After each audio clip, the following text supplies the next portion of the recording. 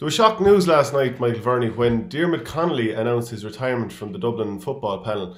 Now, in some respects, the last couple of years, maybe his involvement hasn't been quite as central as other years. Like, he came on last year in the final and everyone waxed lyrical about that pass that, well, maybe it was just a boot up the field, but it ended up being one of the greatest passes in the history of Gaelic football. We know a couple of years ago when he came on against Mayo, he turned that All-Ireland final. Is it an absolute shock that he's left the scene as far as you're concerned? It's probably not a big shock at this stage when you look at, I think, like his accumulated game time over the last 3 or 4 seasons is probably very, very small. But it's just that I suppose it's another kind of big name departing the scene. And I think when people think of Diarmuid Connolly, like it's very hard to pick out like singular kind of instances. There's so many things that I think about him. Like going back to the 2011 All Ireland final, wearing his brother's Leitrim top when they were meeting the president before the match. There's all those great passes, all those great scores, but there's also all the kind of controversy and various kind of things that came with it. There's obviously the 12-week ban he got for pushing the linesman that time. There's, the will he, won't he come back with Dublin. When he headed off stateside to play with Donegal, Boston, when he tried to head off last year and wasn't able to go, and then amazingly ended up on the Dublin panel 2 or 3 weeks later when Jim Gavin famously dropped it in mid-conversation or mid-sentence when he was talking about players on the Dublin squad. I'm just kind of thinking, even just before we started, has there ever been a more discussed GAA player in the history of the GAA? I'm not sure. Now, the thing is, obviously Twitter and social media feeds into that, but the will he, won't he come back for Dublin? Will he, won't he head to the States? Is he heading to the States? Is he coming back? Will he be playing for Vincent's this year? And just maybe some other kind of off the field controversies. The DRA appeal in the that went into the early hours of the morning, nearly before the All Ireland final. Like, he has packed some amount into a career.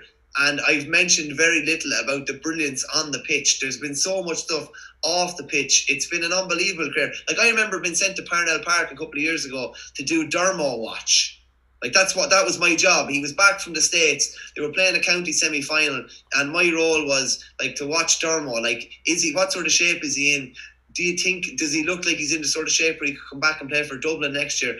That was the lure that he had. Everybody just loves talking about him. For opposition counties, he was probably a player that you love to hate because, and you'd see little instances and things like that, but they appreciated his brilliance and would love to have him on their team. But because he wasn't on their team, maybe he was a focal point for them to vent at. But by Jesus, he packed some amount into his career. The more you talk about him there, the more I think of DJ Carey, another player who was an absolute genius, who ended up having, he was heavily scrutinised, and a huge amount of his off-field activity was being covered in newspapers, like taking up a huge amount of column inches.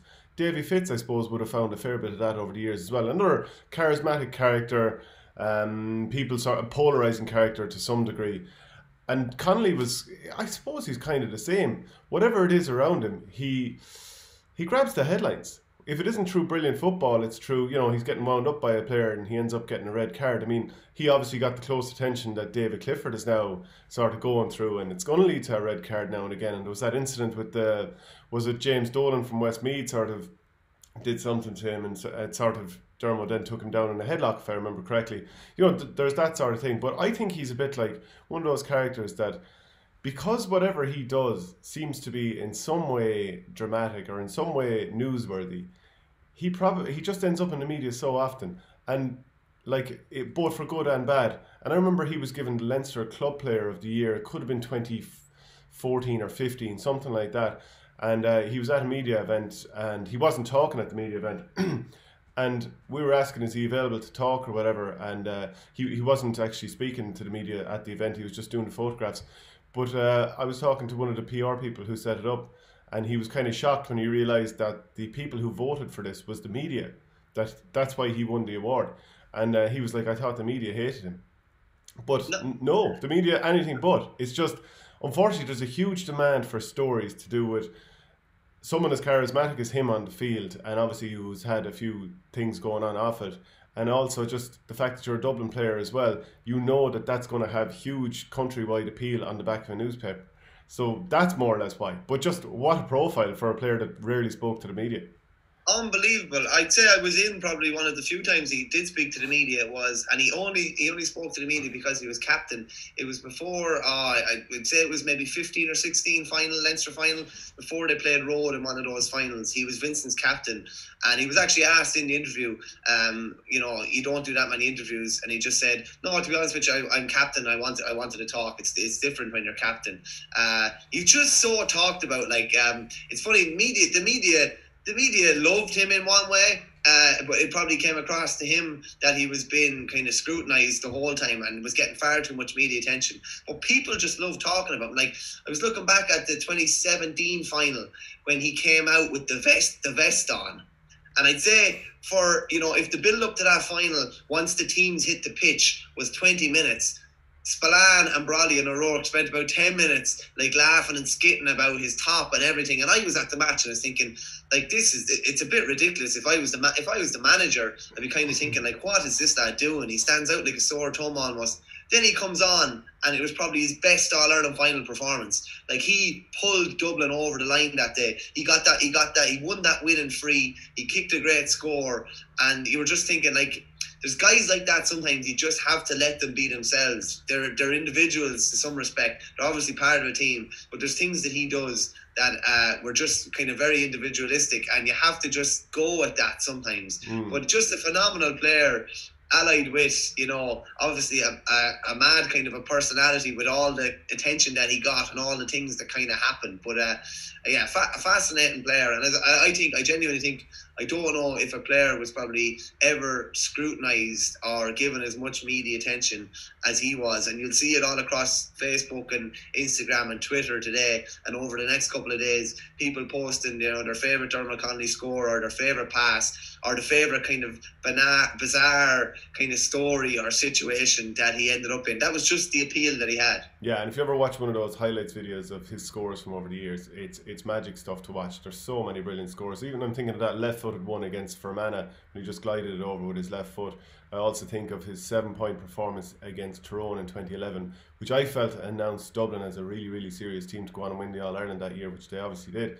Another thing, like when you're talking about being an individual and that incident before the 2017 All-Ireland final where he's wearing the sleeveless top, and you just have to let some players be who they are, because otherwise, I don't know, are you stifling them or whatever? And even just, there's a big conversation in American football this week about Cam Newton. So he's the quarterback who has taken over from Tom Brady at the New England Patriots, and he's the 6'5", 250 pounds, I suppose, 17 stone or whatever, something like that, player who plays a quarterback, and he's unbelievable. But well, he is when he's injury free. He was an MVP 5 years ago, and he's sort of puts on these wacky sort of suits the whole time before matches.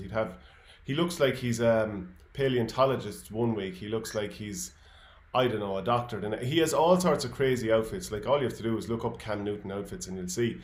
But again, his whole thing is that, that's just who I am, and it makes no difference to how I play. And like, I would say if Connolly's used to doing something like that or mess, like, he might show up to every training session with the sleeveless top on. You just don't know. And some lads do that at trainings. You probably know that too. Some lads enjoy the bit of crack, the bit of messing, the bit of attention, the bit of smirk out the side of their mouth because other people are reacting to them.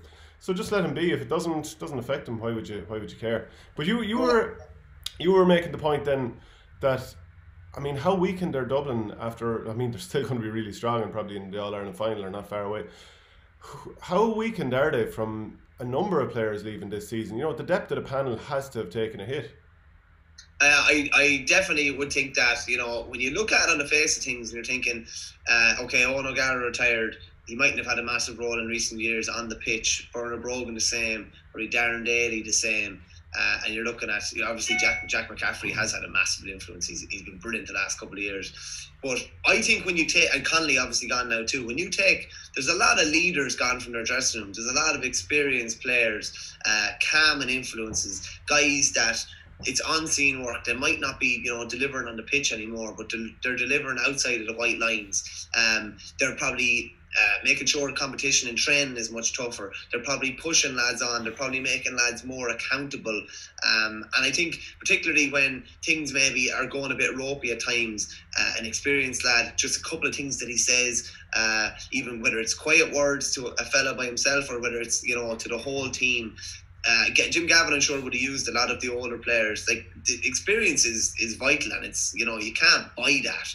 And there's an awful lot of experience gone from the dressing room. And it's not like there's an awful lot of experience gone from a dressing room that's, the same as it was over the last couple of years. They have a new manager in as well. Things are different. There's obviously going to be new systems, new things, the new kind of trends of thought maybe been bedded in. And I just think it's a good bit more difficult. I know Mark O'Shea said yesterday, if Dublin are ever going to be caught, it's going to be this year. And yet you'd have to agree. I think you'd be foolish to say, O'Gara, Connolly, Brogan and maybe Darren Daly they haven't been on the pitch that much. That's fair enough. But I think you'd be a bit foolish to think that they're not losing a huge presence, 4 huge presences around the dressing room as a result of their departure. And then, like, with Jack McCaffrey gone as well, like, he's the jewel in the crown for them. Definitely, like, Dessie Farrell could never have envisaged a season like this, a really, really challenging season like this. And I think the opposition should be steeling themselves and really getting themselves ready, because this is a chance that they might not get. They haven't got in recent years, and it's a chance they might not get for another couple of years. Yeah, and because they probably won't know where they're truly at until they meet the Ulster champions in the All-Ireland semi-final, because I, like most people, am just assuming that they're going to waltz through Leinster, even if they had no tactics going out. If somehow everything had gone wrong and we didn't know, behind the scenes, and they were walking into a trap in All-Ireland semi-final, we probably wouldn't have really gotten a sign of it through Leinster, because I just feel they're going to walk through, holding Meath to 4 points last year, Kildare not being particularly close in the past couple of seasons. Yeah, I agree with you. If they are going to be caught in a year, and I agree with Mark O'Shea, it probably will be this season. But of course, they still have some of the greatest players of all time, so there's a fair chance that they'll do it too. We'll leave it there, Michael. Yeah, thanks, Chad.